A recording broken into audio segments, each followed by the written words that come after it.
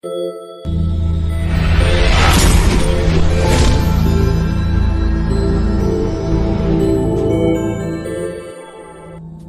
one of the things that's really characteristic of working class jobs, I think, much more so than more intellectually complicated, abstract jobs.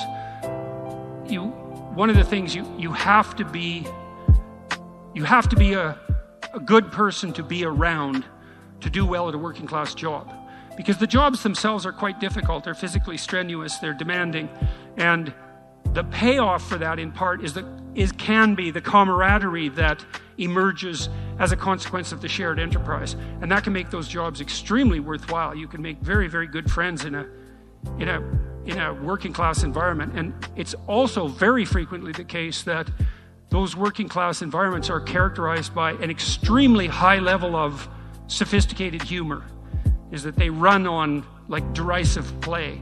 And it's one of the things I really liked about the restaurant is people are always playing tricks on each other and making jokes and having a kind of dark fun, and everyone was participating in that. And it was certainly the case. I had a lot of working class jobs from the time I was 14 till the time I was about 25, I would say. And it was definitely the case that that ethos of harsh play.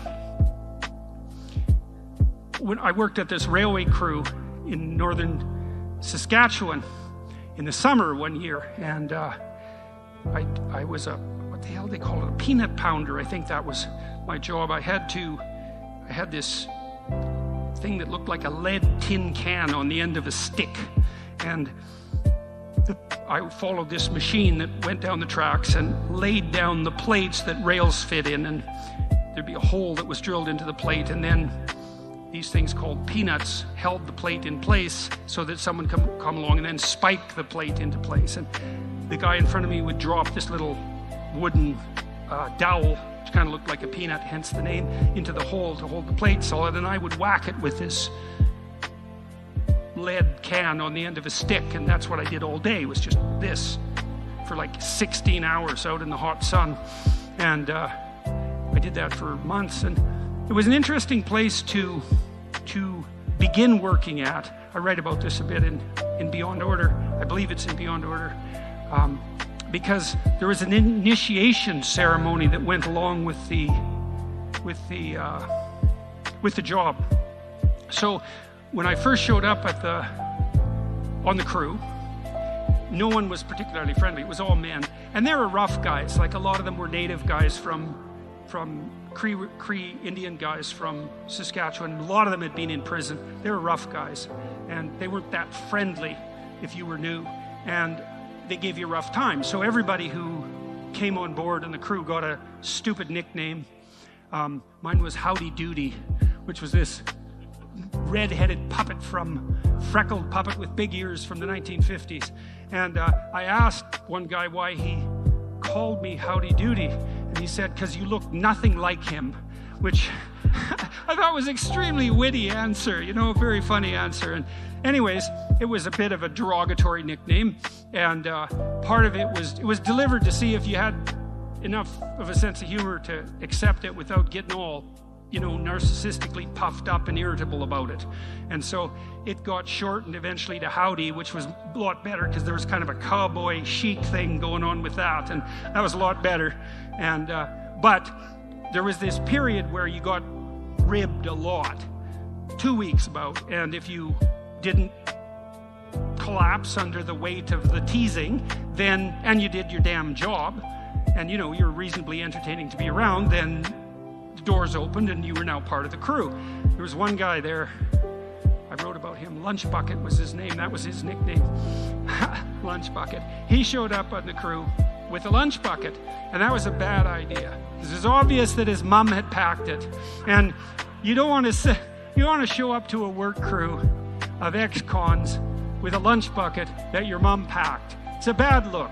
And so he was called Lunch Bucket from day one, and he was a pretty touchy guy and pretty narcissistic, and people didn't like him very much, and he was tested a lot, and the testing started out with people just throwing pebbles at him. So the crew would stretch out about a quarter of a mile across the a line as we were working on the tracks, and Lunch Bucket would be doing whatever job he had, and the game was to see if he could bounce a pebble off Lunch Bucket's helmet. And so he'd be working, and these pebbles would be flying out of God only knows where, because people didn't make it obvious. And it was a score for your mates if you bounced a pebble off Lunch Bucket's helmet. And he did not take to that well.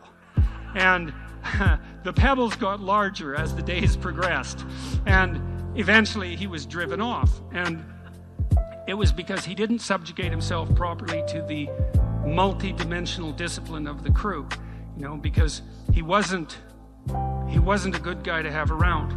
He couldn't take a ribbing. He didn't have a sense of humor. He wasn't able to contribute to the game that was being played socially. Well, these men were doing what was pretty tedious and difficult work. Like, we were literally out in the hot sun for 16 hours at a stretch, and it was rather mind-numbing work and somewhat physically demanding. The peanut pounding wasn't particularly difficult, but the spike pounding was, and you need some camaraderie in those positions so that your life is rendered maybe not just tolerable, but even enjoyable in principle. And so you're playing a multi-dimensional game, and if you're willing to subjugate yourself to that discipline, then you learn how to play that game, and if you get good at that, then that's a portable skill. You might ask yourself, well, what are you doing when you work as hard as you possibly can on at least one thing? Is that you're molding yourself into someone who can aim at something and move forward with efficiency and skill. And maybe if you're doing that extraordinarily well, you're not only molding yourself into someone who can aim at something and move towards it with efficiency and skill, but you can do that at the same time that you're helping other people around you do that. Right? So you can think about this. Imagine you're a good athlete on a team, and you might say, well, what does it mean to be a good athlete? And you might say, well, I'm a soccer player, a football player, and I'm great I'm a top scorer. And you might say, well, that's enough to make you a great athlete. And the truth is, that's actually not enough to make you a great athlete, because you need to have the skill, whatever the skill might be. And high-level skill is, of course, extremely desirable in relationship to the goal. But you also have to be a good, let's say, a good sport.